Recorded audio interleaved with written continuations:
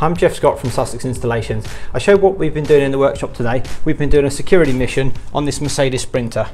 So to start with, we fitted extra locks on the doors. These are our T-Series Factory approved deadlocks. So if someone gets past the manufacturer's lock-in, the door just opens a couple of millimeters and the deadlock has the door secure. We fitted one of these on each of the doors. This is a single side load door and it's the twin rear barn doors at the back. This is actually an international one from the Netherlands, so the side load doors on the other side. Extra lock, this is the driver's door.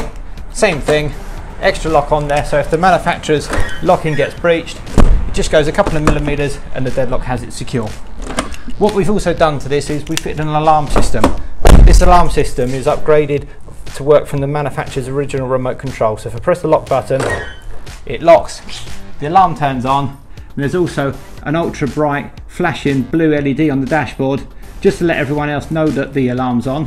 We fitted the ultrasonic sensors in the cab which go up on the top of the pillars, and it obviously has the switches already on the doors, so each door has a switch, but we've done a little bit more than just that. So the load area of this, and if you just come around with me here, so this side load door, so to start with, obviously we're worried at the moment about folding of side load doors, so we fitted an extra switch right up the top in the corner here on the side load door.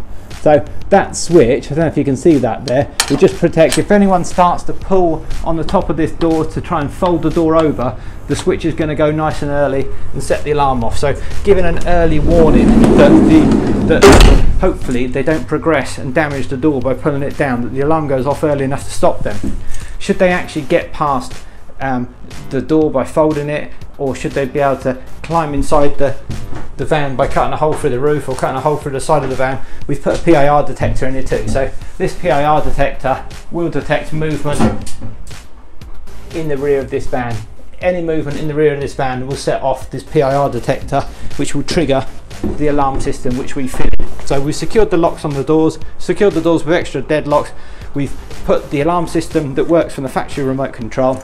We've put the extra sensor in on the load area, the PIR. We put the door switch up high on this side load door of this Sprinter, because this is not the highest one. It doesn't actually have an extra catch on here, so extra important to have that on this Sprinter.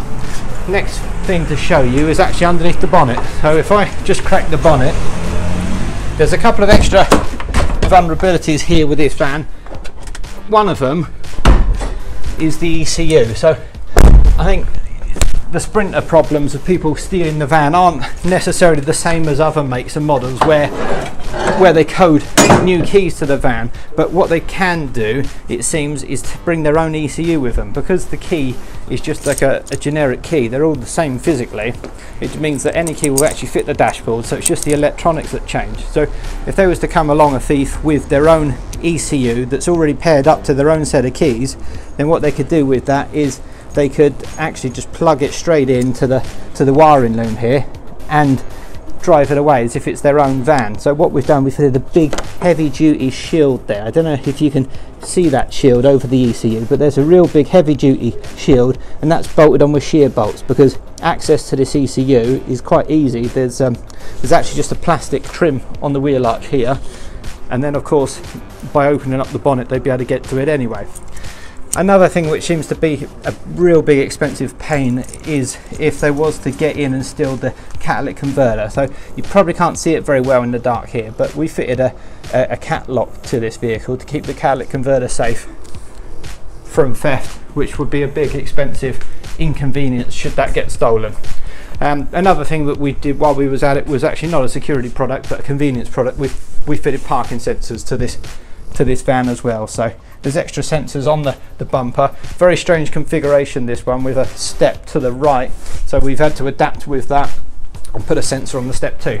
So it's been a hard day's work, but me and the guys, the team, we've been on it today. We've got this van secure, we've got the convenience of those sensors, we've got the catalytic converter secure. If you'd like products for your Sprinter or any other vehicle, get in touch via the website. It's www.sussexinstallations.co.uk. Thanks for watching.